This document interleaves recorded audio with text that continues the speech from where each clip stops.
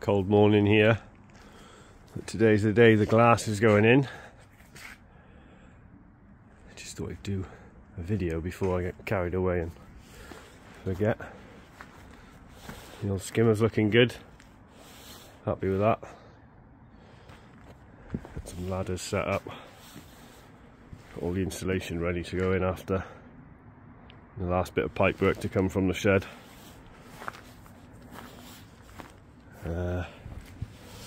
It's free. I managed to get all the water out of the pond. I bucketed it all out, and then the last bit, because it's so cold and it's frozen, so it's easy to shove out. I built this frame up for the glass. It's just two by ones, or 50 by 25, because that then will match that insulation.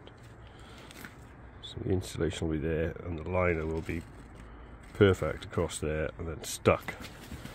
It's 50mm there for the liner to get stuck to. So my plan is to silicone all that. I've got CT1 for that, black. Silicone all the way down there, all the way around. Place the glass in. I've got some suction cups, so I'll probably put a ladder across the front there and some straps to tie it in. I've got some timber or something to rest up against it to hold it in position.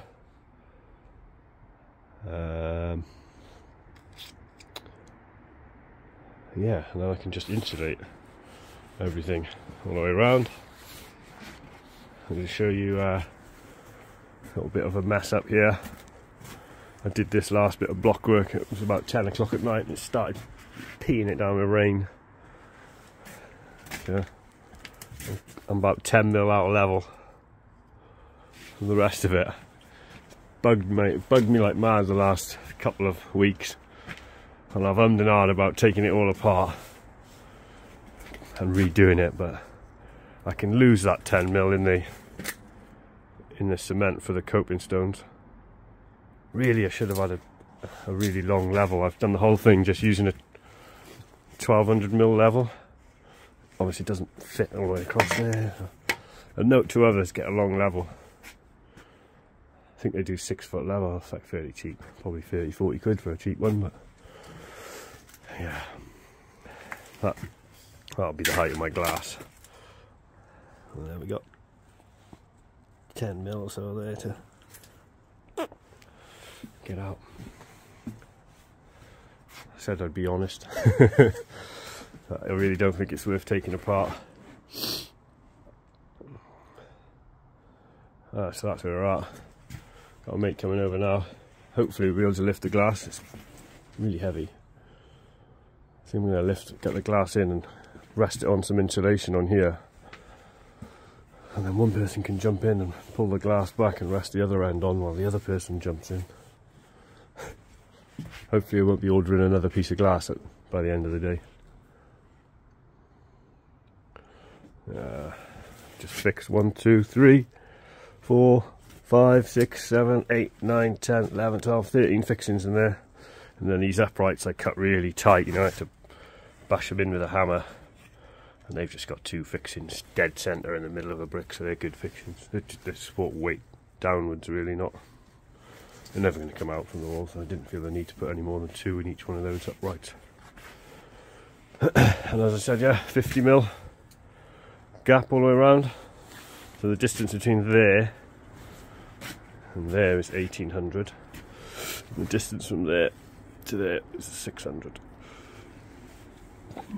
I did ask the guy who supplied the glass whether 50mm was adequate, and he said that's fine.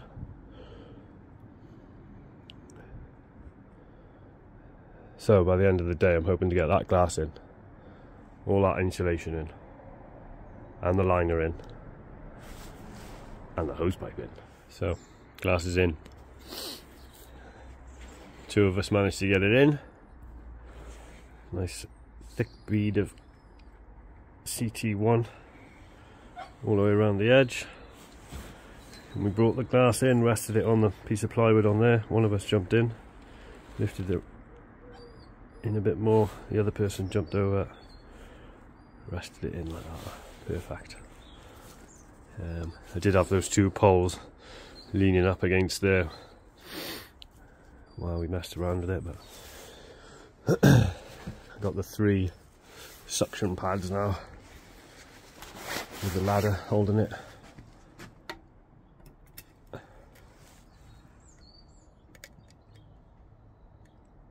Yeah, it's perfect.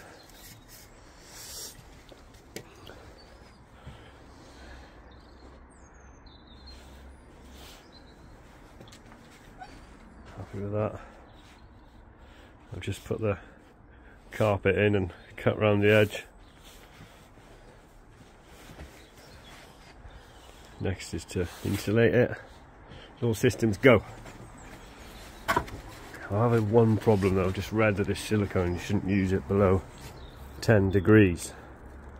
It's probably about 5 today, maybe a bit more than that air temperature.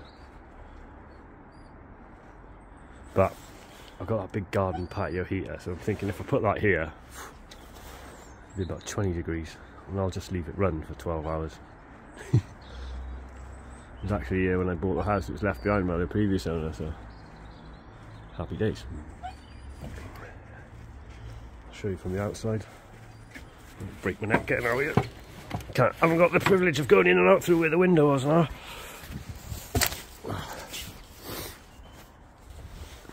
Can't really see it, it's a piece of glass.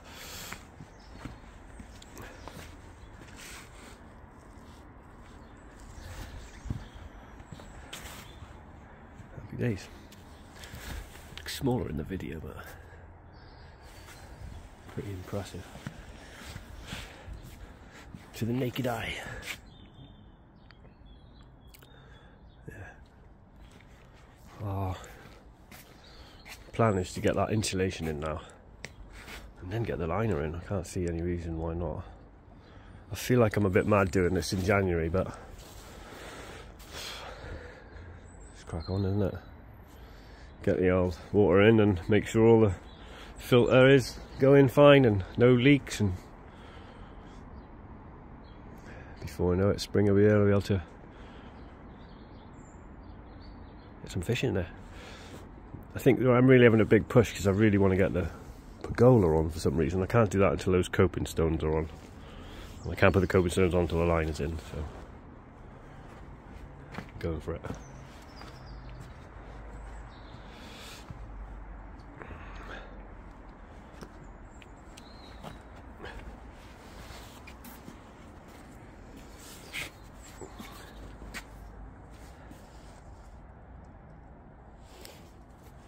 So I ended up using 2 tubes of this to stick that in. I'm guessing I'll probably only use 2, maybe 3. I'll put a bit more of this in than that. That's really only just bond the glass. It's not really a water seal. Whereas this is going to be the water seal. It's going to go on the glass to stick the liner on. So use a bit more of that. Rubber gloves always a must. Silicone, horrible stuff.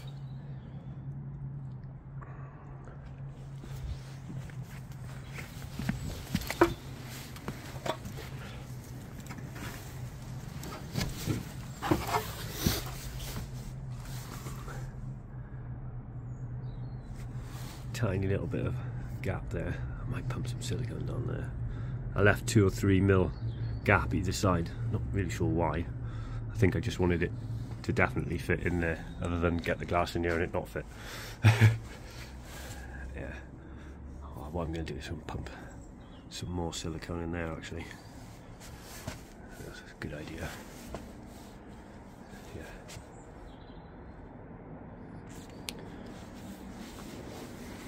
So, any questions? Put them in the comments below and I'll try and answer.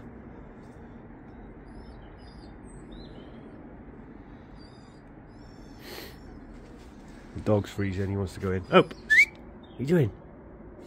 What are you doing? Too cold out here for you? Mrs. is cooking bacon sandwiches, that's why he's crying at the door. Right, back in a bit. We're back. Insulated. Pretty straightforward. So I got the carpet in the bottom first. Cut it neatly round.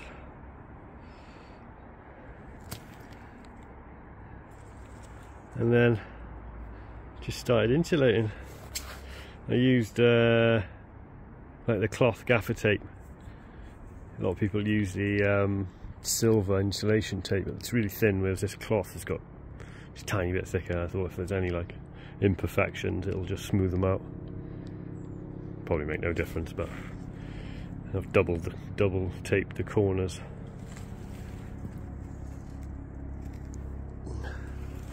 It's gone round the old skimmer box nicely as well.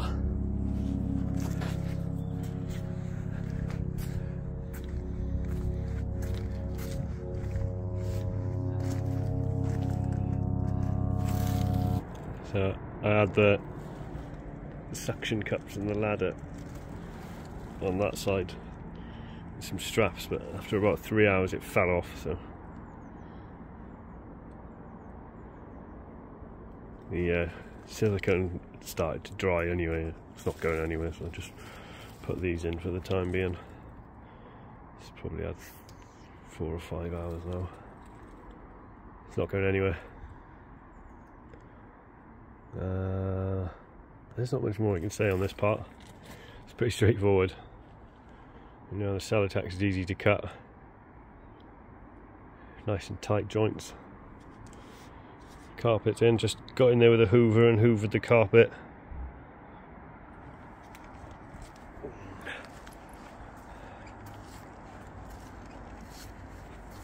Pretty much ready for the liner to go in now. Well, I am ready, it's going in. Last thing I want now is it to rain and fill it with water again. Banging day.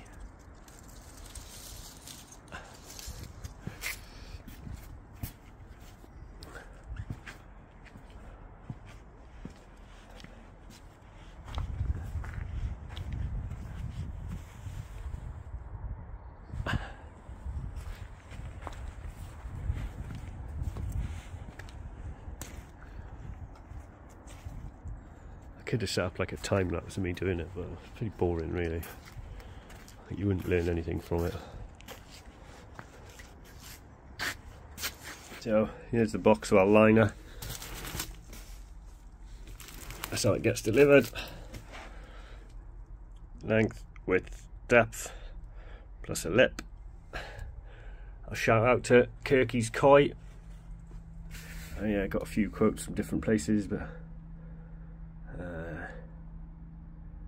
yeah, I was happy with that quote and the spec of the glass. Kirky's Koi. Quick Google search, you'll find him. It's quite helpful. He supplied the glass and the liner. No dramas.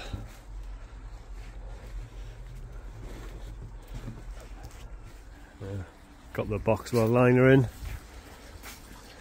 Just rolled it out in the inside. Pretty straightforward really. I suppose it's made to measure, so wouldn't be hard to fit. Got the odd crease or two in the bottom, but nothing major. I seem to be like trying to get them out of one spot and get them into the other. I think they'll flatten out. They're like really nothing major.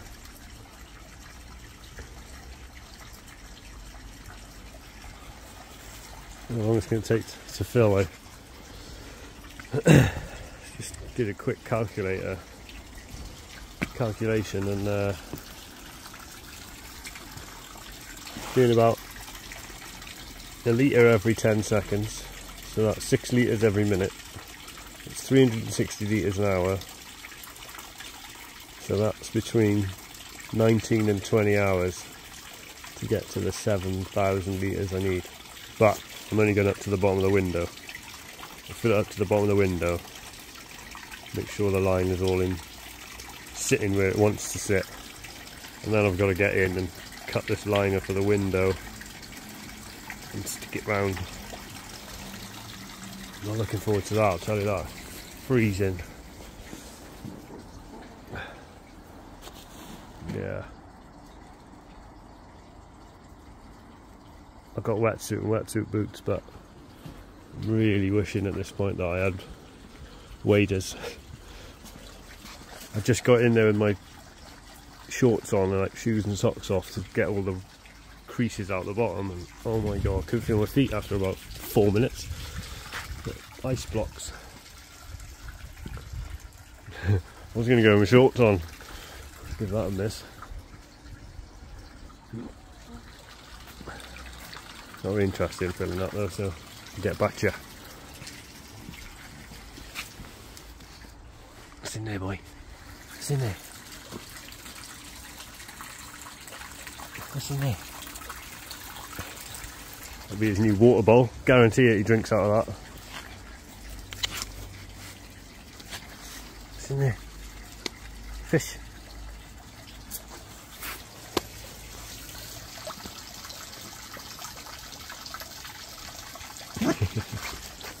Come on, let's go. So, while this is filling up, do a little video on the pump. This is a Evolution Aqua Vari Pump 20,000, 190 watt, 20,000 litres per hour. So, just put this hose connector on and chopped off a bit to make it the right size that I need for that 40mm pipe. And my plan for now is possibly I'm going to have a retrofit bottom drain, but for now I'm just going to put this pump down in that corner and flexible pipe up to that inlet there. Nice and simple. So, that on there, that on there. Got some Jubilee clips. So there's a few different types of Jubilee clips you can buy. There's the normal type. I just found these ones. I couldn't find the normal type. And then I was like, I don't know which ones are better, so I got all three. Thought I'd have a go at all three, see which ones are better. The best.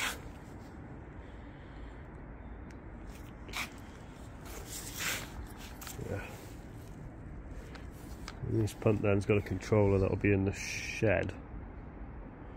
So you can turn the speed up and down. It's got plenty of wire on it to go back to the controller, so all the way back there. Yeah.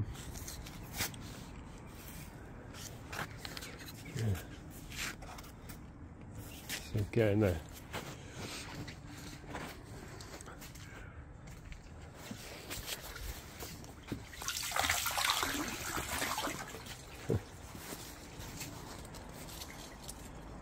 I suppose though now, once, because it's quite cold, once I start that pump and fill all the system up with water, it's got to stay running then.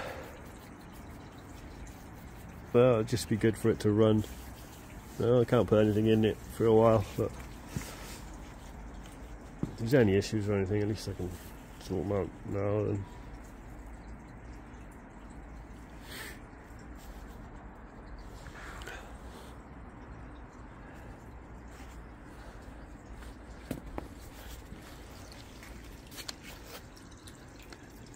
Supposed to be really good pumps, these. We'll see. So, busy day today. Thought I'd end the day with the video back in the shed. So, as you can see, some new lights. We've got some power. Just put a big row of sockets up there. I've got 2 armoured cables to come from the house. Well, they're already from the house, they're coiled up next to the pond. They just need to come down a bit further and get glanded into that junction box. That'll all be wired. Temporary at the moment, running off an extension lead. I got the Vari pump controller. Got the UV Vari pump controller And then that one's the pump down there for emptying. That's the light. Yeah, someone on my YouTube channel is asking about the filters. Got loads of media. Got 100 litres of K plus. K plus.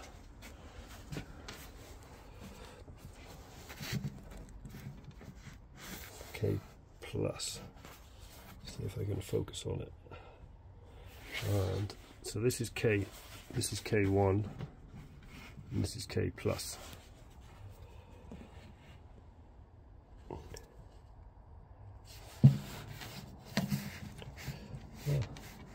K1, K plus. So I reckon this filters to like 50 micron, so I was thinking about putting this K1 in the first barrel, take out the big stuff, and allowing some of the smaller stuff to get through to this one, which will be full of the K plus. So K1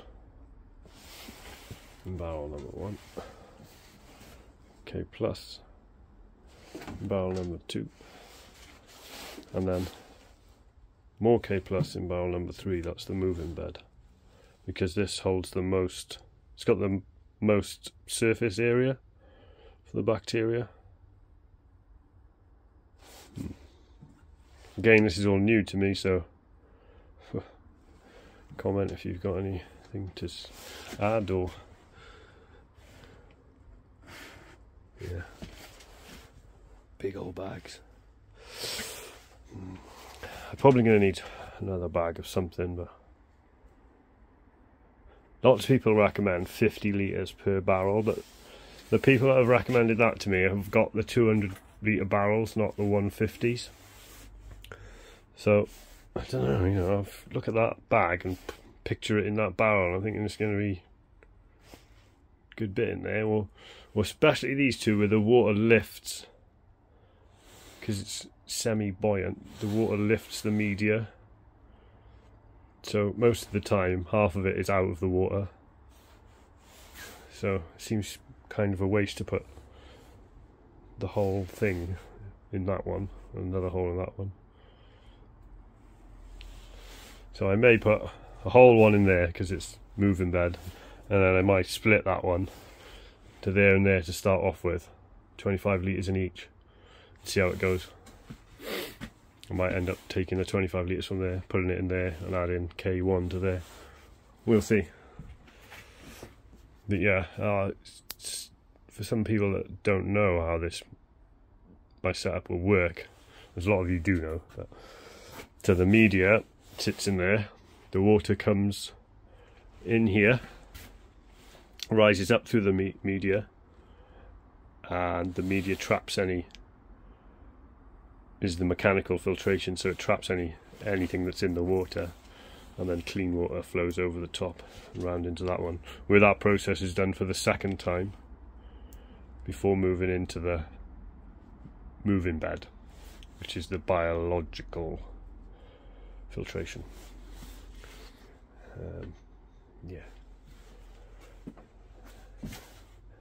So I've got one other issue today, it's just the temperature, and I'm a bit worried about that gold label.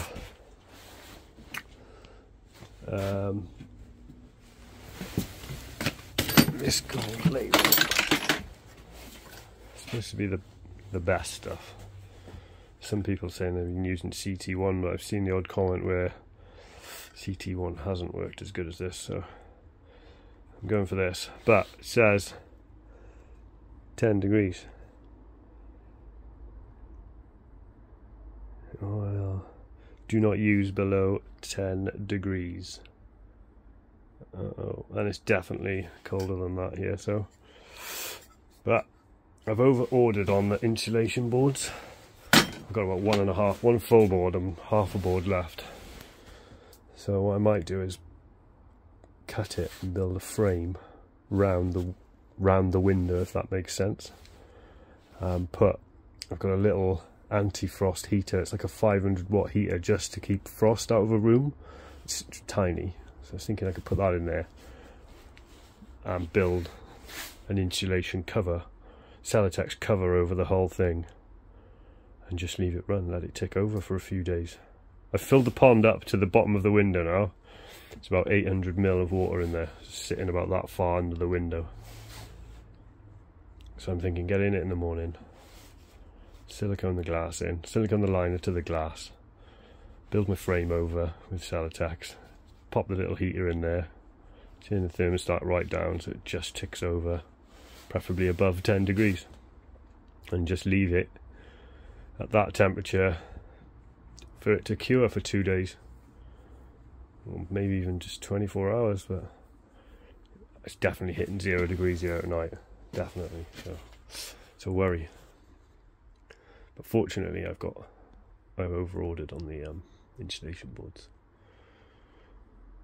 Nice one. Right, might upload this video now and then call it a day. See you later, guys.